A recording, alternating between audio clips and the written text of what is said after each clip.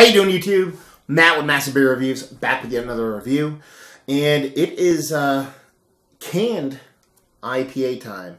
Canned IPA I've actually been wanting to review for quite a while, and that is Kane's Head High India Pale Ale.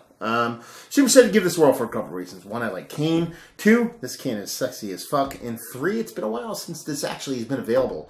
The gist is this. They did a canned run of this probably almost a year ago.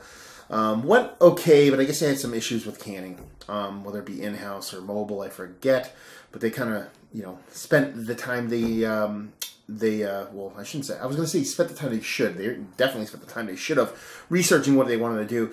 But they felt it didn't come off the way they wanted to do. So they took a little bit extra time, a whole season and a half, maybe 2 seasons to refine the process. And this summer we have cans. This was probably released a couple days ago, this past weekend.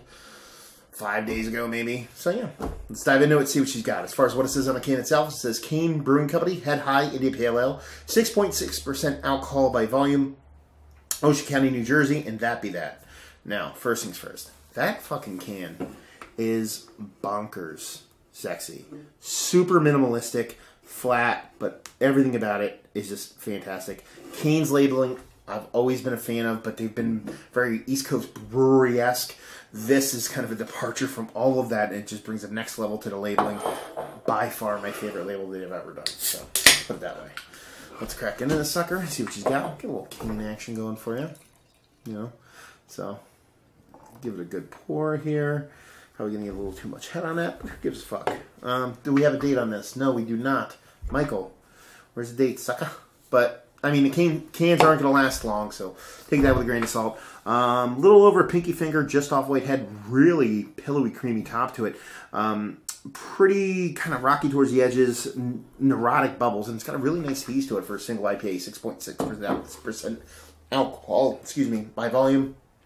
You expect a little bit less haze or a little bit more of a robust for a base IPA. A lot of her IPAs kind of squeak in around 7 to 7.5%. So, yeah, she looks like a nice hazy, not super hazy, because I can see the logo through there, but nice hazy East Coast, pseudo-northeastern kind of IPA goodness going on. So let's get a nose on this sucker, if we can. Juicier than what I remember when I thought it would be. A lot of melon, a lot of peach. Peach out the fucking asshole. Peach, nectarine. A bit of like a kind of like tropical fruity slash or star fruity slash melony kind of vibe going on in there. But it's all about the peaches, nectarines. You do get a little bit of citrus and you get a subtle kind of not overt dankness to it, but it's all about the peach in the sucker. But yeah, she smells like she has a nice sweet malt bill to it. Honey-esque vibe. I want to go honey all the way. So it's a nice, sweet malt base, propping up that beautiful hot presence to where you're getting ample amounts of melony kind of star fruitiness, but with that layer of peach kind of on top. Yeah, she smells good. She looks good. Let's see if she tastes good. Cheers. Yeah, it's funny because I had this beer. I got 4 cans. I drank one already. But I drank it a couple days ago. It was kind of sandwiched in within a bunch of beers. Not that it got lost in that sandwich, but it didn't stand out, but at the same time, it wasn't meant to stand out in that. It was kind of like, I don't want to call it an afterthought beer, but it was just we were drinking and talking. We weren't really discussing beer. And I liked it, but I kind of walked away like, that was nice. What do I think? Sitting with it alone, giving it a little bit more thought. Pretty much what I got in the nose is there. I'm getting that peach. It's not as robust. Everything's a little bit kind of dialed down from what I got in the nose. You're getting that peach, the star of the show. You're getting that melon kind of star fruit vibe. A little bit of citrus and ever so slightest bit of like very gentle dankness. It's not like an onion or raw onion, not raw onion, over ripened onion or garlic or weedy kind of thing. It's just a very subtle dankness, but it's very nice, very sessionable. Very big for where it's at. 6.6%. Maybe it's where it should be, but it's nice. Is it my favorite Kane beer I've ever had? No. Is it one of the tastier mid-6 ABV light beers I've had? Probably. Beautiful mouthfeel. get this like kind of subtle, biscuity, more like a nutty kind of finish, malt white on the finish. I thought it was going to be a little bit more honey-like. And that's pretty much it. Beautiful mouthfeel.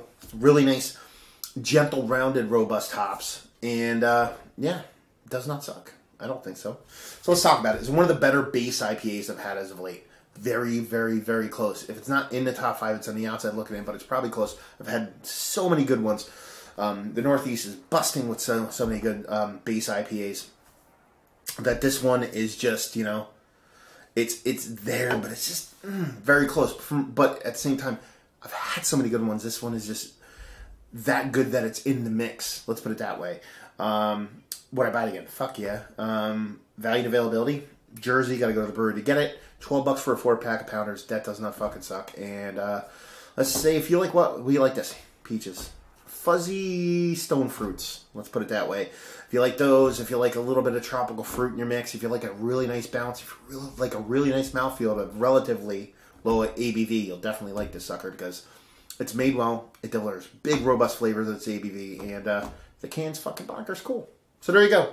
Another review in the books. Hopefully you guys enjoyed the review. If you did or you didn't or somewhere in between, please leave a comment in the comment section below and like, subscribe, and all that fun stuff. If you want to check us out anywhere else on the internet, you can. Facebook, Twitter, Instagram, Untapped, Massive Beers, and all 4 of those places. And yeah, another review down. So hopefully you guys enjoyed the review. Hopefully enjoying a nice base IPA right now. And hopefully see you next time.